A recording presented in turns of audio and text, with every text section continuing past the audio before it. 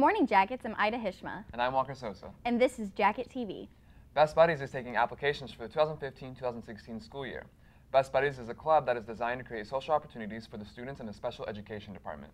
Applications will be available through September 18th and can be picked up and returned to room 2724. Paws and Claws will have a meeting tomorrow at 8:20 in Mrs. Hunt's room. RHS Youth and Government will meet today after school in room 1508. If you cannot attend the meeting today, you can contact Mrs. Odell for more information. The first NHS meeting of the year will be held tomorrow morning at 8:15 in the RHS Theater. RHS Key Club will have its first meeting of the year tomorrow at 4 p.m. in Dr. Pockins' room. That's 3708. Come learn about Key Club, meet new people, and have fun. The Chain Reaction Club will hold its first meeting Wednesday, September 9th at 4:15 in the lecture hall. All students are welcome.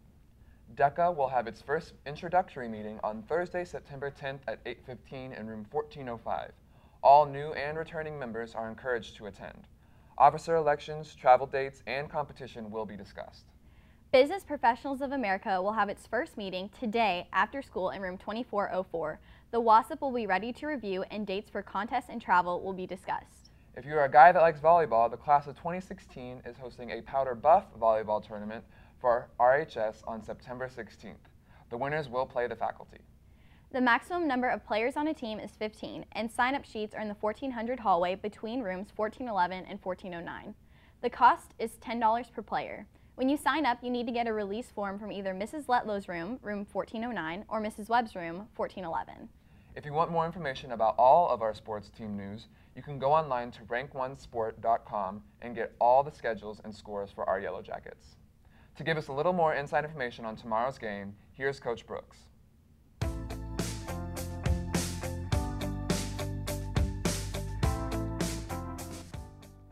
Morning, Jackets. I'm Coach Brooks. I'm the offensive coordinator here at Rockwall High School, and I just want to give you guys a little bit of inside information on what to look for offensively Friday night. We've got a great challenge.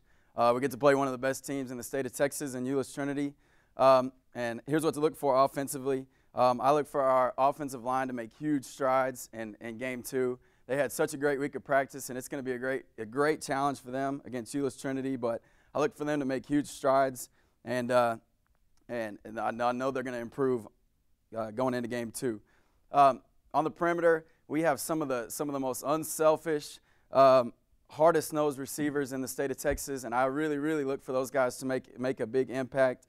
As always, our senior quarterback, Will Reed, is going to have a big hand in the game. He's going to have a big impact, and we're really deep at the running back position, so look for guys like Caleb Broach, Tama Joanna, H-back, Luke Turman. Look for those guys to make a big impact.